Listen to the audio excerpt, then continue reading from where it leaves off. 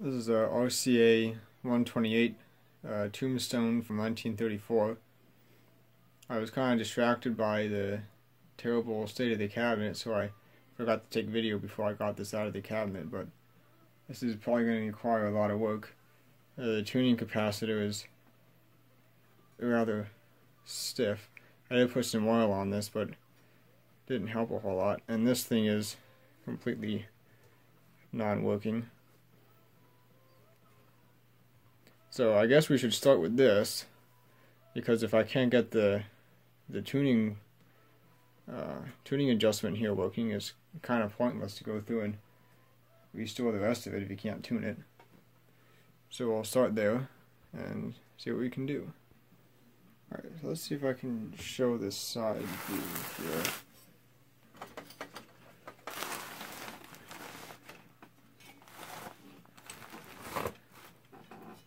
So I don't know if you can see back in here. See that ball? It looks like this shaft goes through and turns a disc, and that disc rides against this ball, and the other side of the ball rides against the big tuning half disc. So by tuning this, that disc should turn and push the ball, which then turns this. So let's see if we can take that apart and oil or clean it or whatever it needs. Alright, so looks like we can unclip this somehow. Maybe.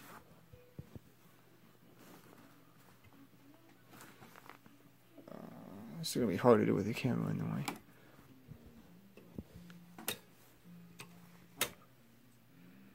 Alright, so that's off. Didn't really help.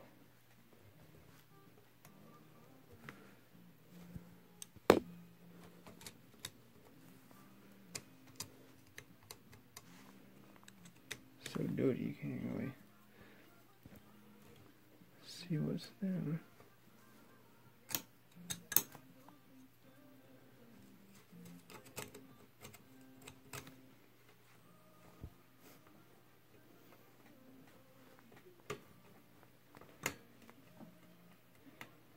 Moves back and forth, but I can. Alright, let me play with this for a minute. Alright, so I got most of it apart. What I found out was if you shove a screwdriver in here, this is loose now because I have it apart, you can pry it open. I don't know if you can see down in there or not, but there's a hole down in there where the ball bearings go. So what I did is I pried this open far enough so that the ball bearings could... Well, anyway, I pried this open far enough so the ball bearings could come out this way. And then once I had two of the ball bearings out, this shaft pulled out, and then I pushed this back to get the third ball bearing out. So you can see we have 3 balls here. So I'm going to clean those up and clean this up. And then as far as tuning, this is still pretty stiff, so I'm going to see if I can oil this somewhat. I don't think this is going to come apart the rest of the way pretty easily, so I don't think I'm gonna worry too much about it. It does turn, it's just rough, so probably just put some oil down in there and that's the end. Put some oil down in there and see what we can do.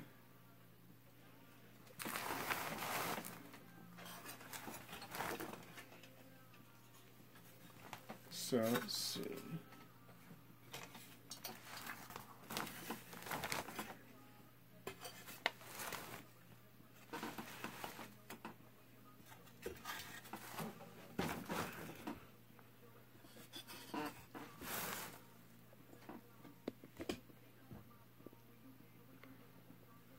So let's see, I need some oil.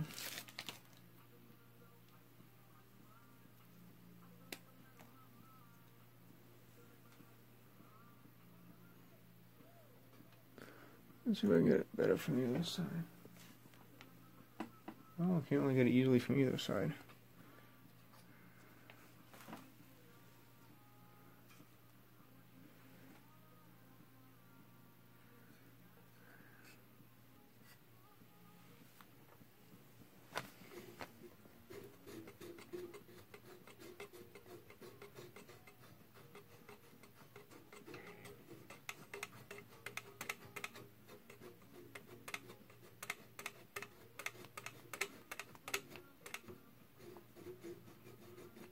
Just scratchy there at the end.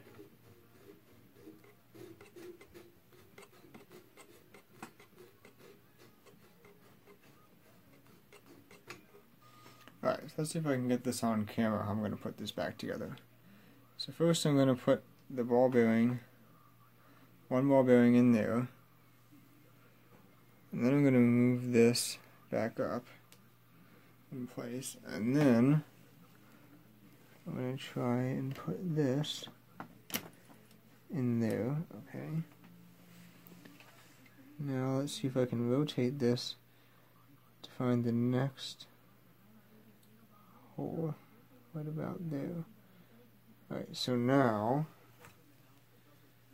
I'm going to try and pry this open far enough to get the next, oops, on.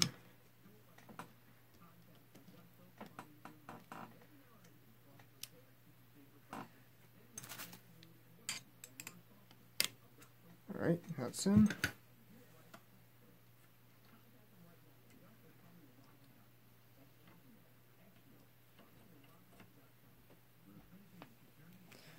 And we've got one more.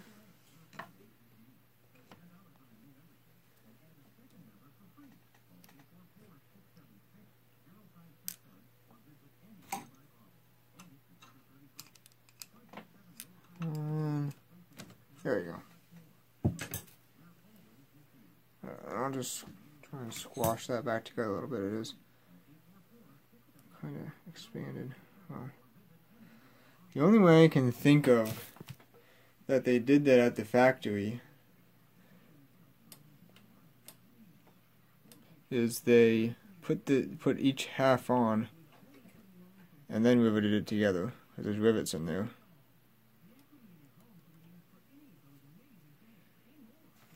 Let's squirt some oil on there. I think I probably should have done that before I put it back together, but oh well.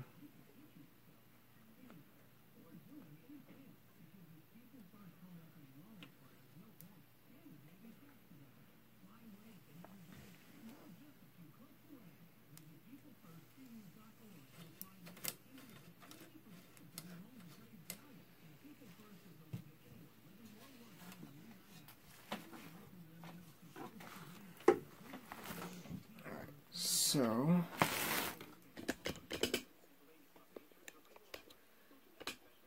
now I need to get this clipped back on. That was easy. Alright, and this is actually a pretty interesting mechanism. As you turn it, it turns the tuning, but if you pull it out, well, if you pull it out, you're supposed to get a veneer drive, but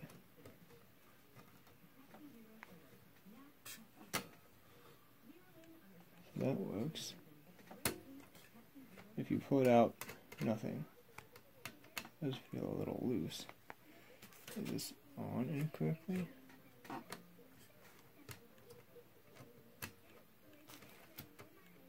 Alright, let me look at that. Okay, so it turns out that bending is critical. So you see here, I have it goes one speed. If I pull it out, I get nothing, but if I squish the part that got expanded, now I have a much slower veneer tuning. Okay, you see that's one speed. That's the other speed. The second speed is much faster than the first speed. So all I've got to do is figure out, just get something to clip these two, hold these two together. Out of the way. Just hold these two together. And we should be okay. Alright, so let me look for something like that. Alright, looks like a simple binder clip will do the trick. I just removed the metal tabs so that they don't hit it on anything in there. So you push it in, and you get one speed, pull it out, and you get the much slower than your tuning.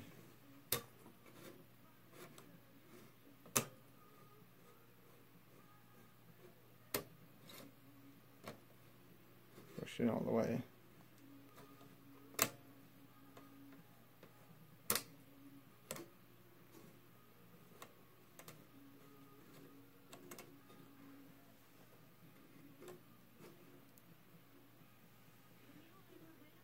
That's hitting a little bit there, you can probably just adjust it.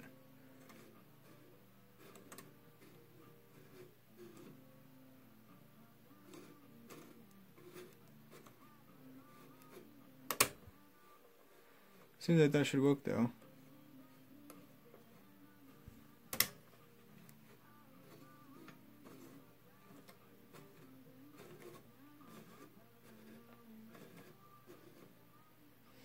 Alright, so tuning capacitor, seems like it should be okay. Assuming that it's not shorting or anything, but we don't know that right now. So next let's turn to recapping the chassis so we can at least try and get this thing working.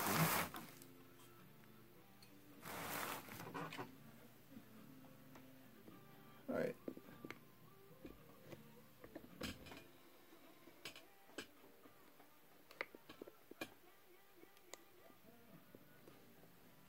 So, this uses RCA's paper tar capacitors. It seems like RCA, they switched from putting all the capacitors inside one big wax block to using these, like, those are replacements, so it doesn't seem very stable. But like, little ones like this are up here. Well, it doesn't seem like it's in there too good either. You can see some back down in there. After they stopped putting all the paper capacitors inside one big wax block, they changed to these tar-filled cylindrical individual capacitors, and I think they used those up until the mid-30s, I think, and then they switched over to the wax ones like this. The annoying part about these is they don't always have the value of the voltage marked on the capacitor, so they just have a part number there. Hopefully we can get the correct information off the schematic. And they also have these big wax capacitors here. There's 4 microfarad at 450 and 4 microfarad at 150. And it looks like one of those was replaced. This is not original. And it's a 4 at 450, so probably one of the ones in this box was replaced. And these are wax capacitors, by the way. And they replaced with a electrolytic. That's okay, because I think these are just filter capacitors. So, let's get the schematic, and I guess we can start recapping then. I'm not going to plug this in because the cord is in such bad shape here. I'm just going to get into a recap on here probably. Although, maybe I will plug this in just for entertainment. We'll see. Okay, so I replaced most of the capacitors in here. These couple ones left up here are just low voltage caps across the antenna and oscillator coils. so they shouldn't really be a problem.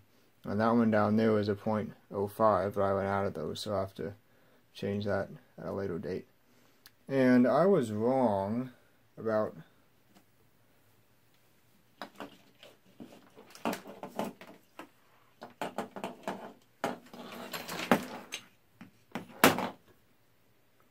this guy. I said that was a paper cap, but it's actually not. It is an electrolytic to 4 microfarad. And I didn't know that they had a dry electrolytics that early. I thought all the electrolytics they had in the 30s were the big wet kind, the big cans full of electrolyte.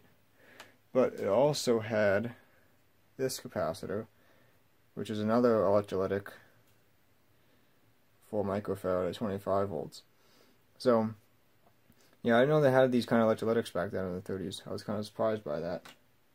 The rest of the capacitors, these were all the replacements for the original 2 large filter can electrolytics, the wet kind.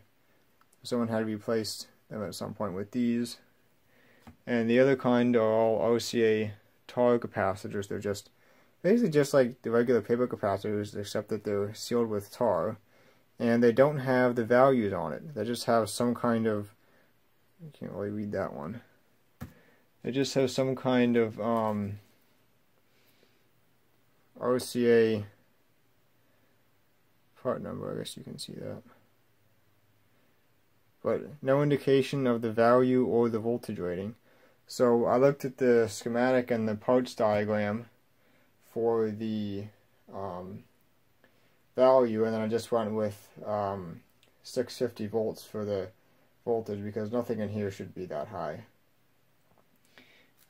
Also kind of interesting, ones like this, they didn't even bother to put a cardboard shield around. It's just the regular layers of paper just wrapped up with the leads sticking out the end. It's kind of interesting.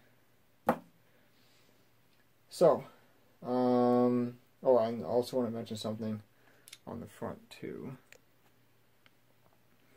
So at least RCA was nice enough to give us a nice long speaker wire here, so we don't have to disconnect the speaker while working on this. Down here in the front, this is a capacitor, but it's shielded. They actually shoved the capacitor inside this metal shield. And this is the audio coupling capacitor to the volume control. I don't know why they felt the need to put this shield on, but since the original had it, I just ripped the old capacitor out from inside here and shoved the new 0.05 capacitor in here, and then took the leads out. So should work now. I have to replace the other dial light. I replaced this one, but I didn't have an extra one, so I'll have to dig one up.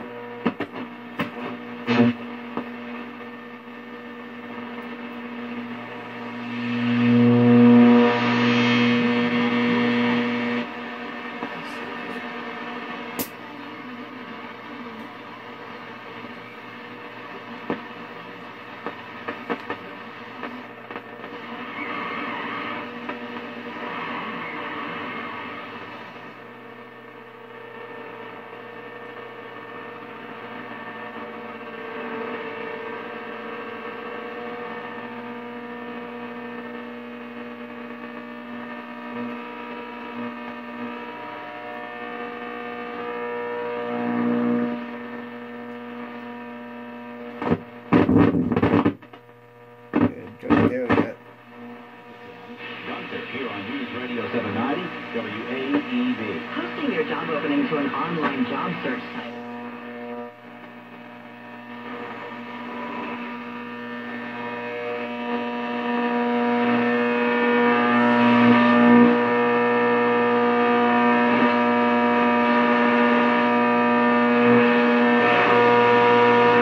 Rally, the Dow Jones Industrials are up 140. 45 points to 24,530.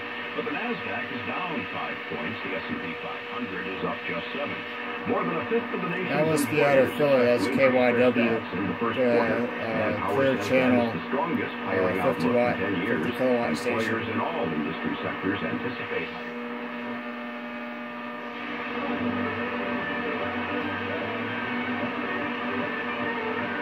And the tone control as well.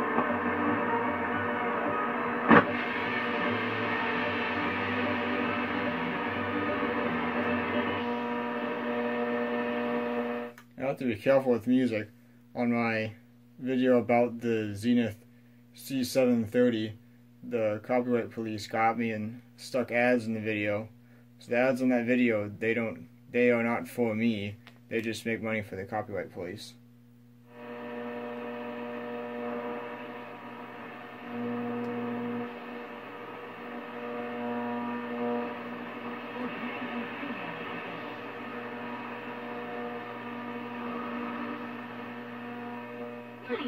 Are other dealers roasting your overpass credit mishaps? Let us help you.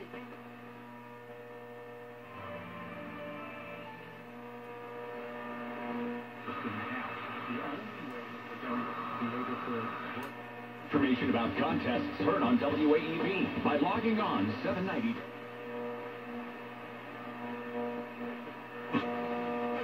Santa Rosa. Viernes 2 de febrero.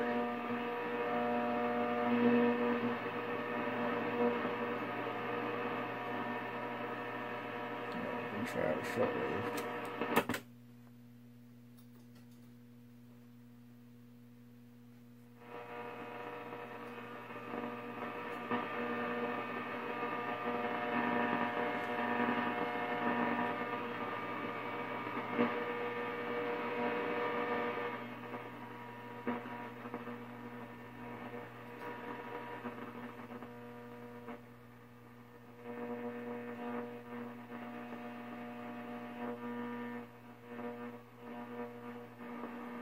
Maybe I'll have to wait till night to get that.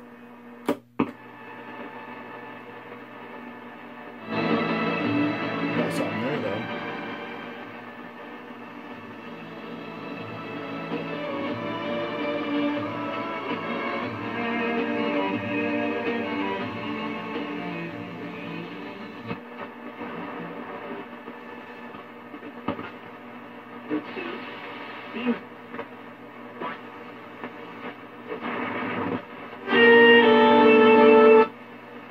Joya certainly seems awake, at least on band C.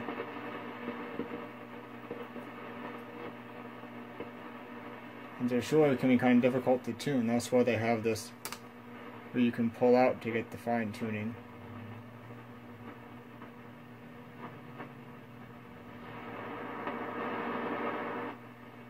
Of course, me touching it is throwing it off. But anyway, seems to be working electrically, so now we move on to the fun part, which is the cabinet. So that's it back in the cabinet. You see it's kind of a big cabinet. It has these extra things that stick out the side. You can also see that the cabinet is not so nice either. A lot of the finish is missing off the front. And also this is starting to separate up here. A gap between the roof and the front. I have to push this back in and glue it down. So once I get, and also to replace this as well, the coat cloth has a few holes in it.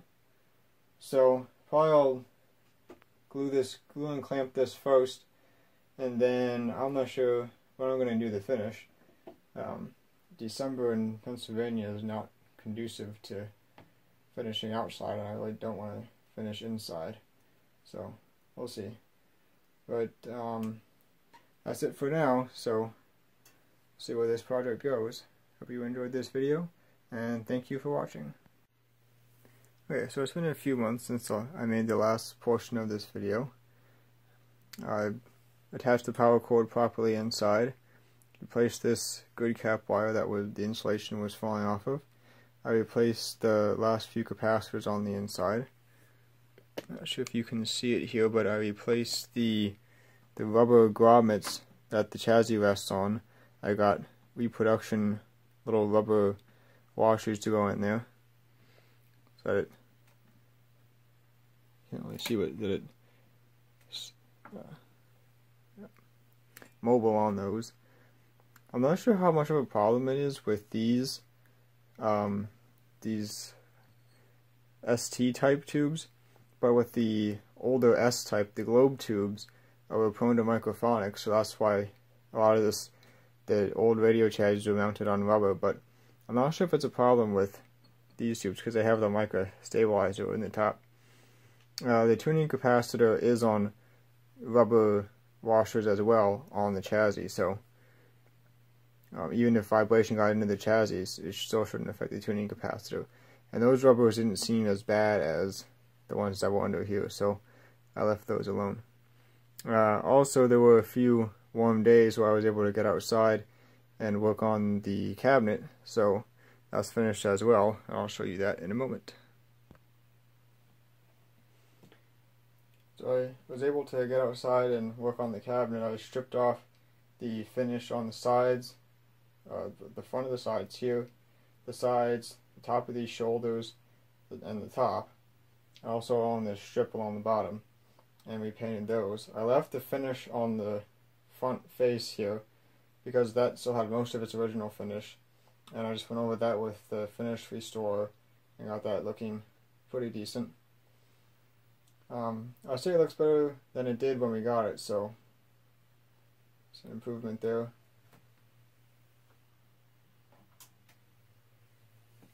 Also replaced the grill cloth. This might look a bit out of shape, and actually it is.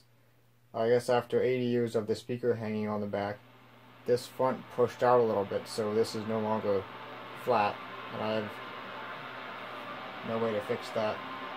Probably have to steam it or something. I don't have the facilities to do that, so I think it looks fine. I'm satisfied with how it turned out.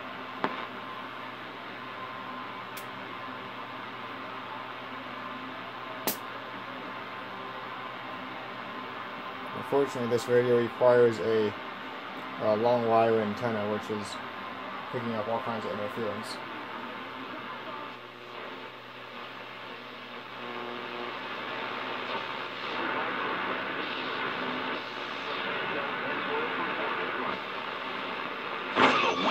Show coming up.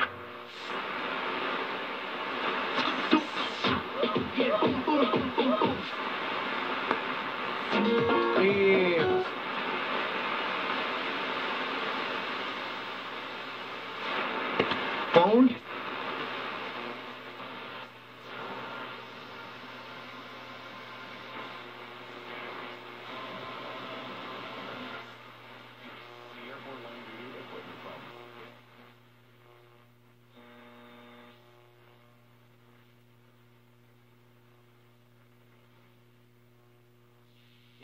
They look at these memos last night. You know, it would be Defense Exhibit A if Trump.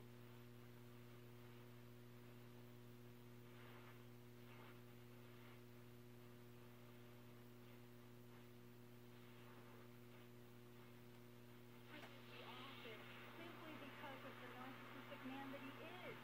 So, you know.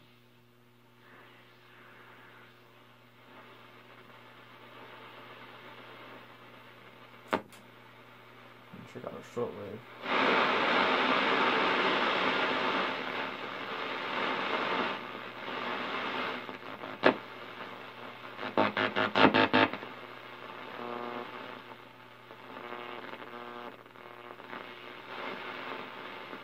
Well, I'm not going to get anything on here because it's still daytime.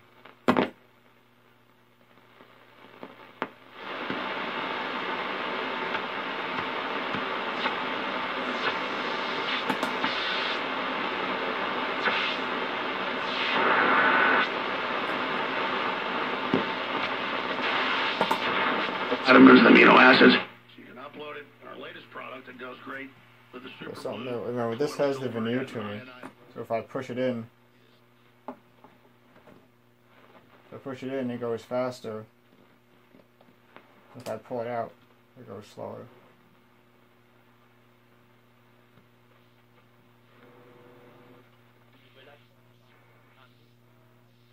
continuité de la révolution, de la liberté, de l'indépendance et de la souveraineté reste là. Les cœurs de l'Institut Poulain de l'éternité.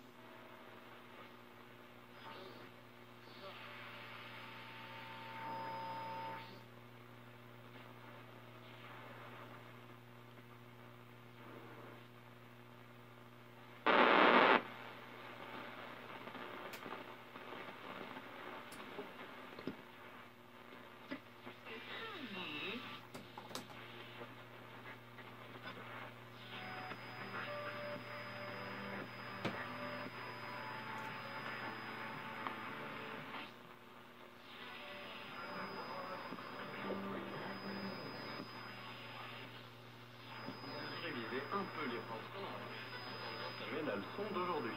D'accord.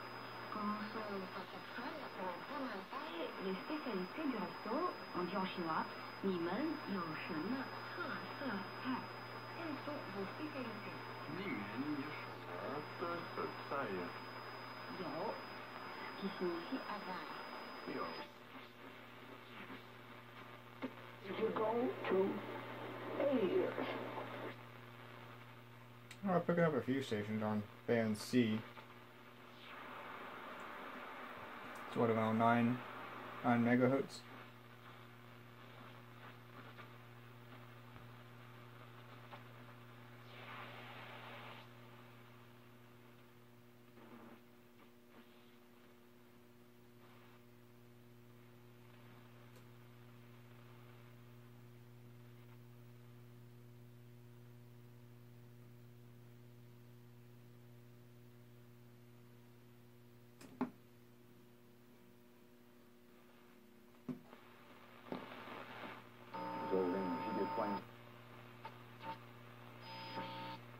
Years went by.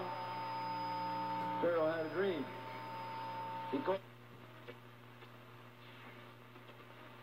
Listening to The Alex Jones Show.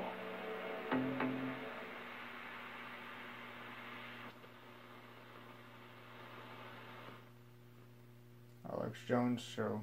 Just what I need.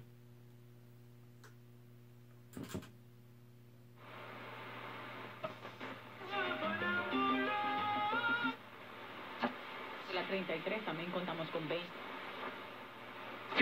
Tonight at 7:30 p.m. ESPN Network and streaming live on the ESPN app. Unfortunately on this one my music station down here is buried in the interference.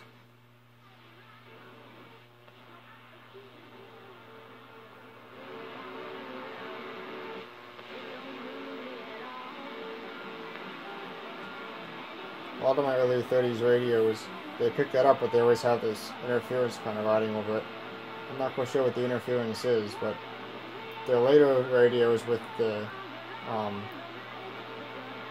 coil wire antenna, the directional antenna, the loop antenna, they're able to filter this interference out and pick up that station pretty clear. But these ones with the long wire pretty much always have that interference riding on here. But I think that's going to be it. Hope you enjoyed this video, and thank you for watching.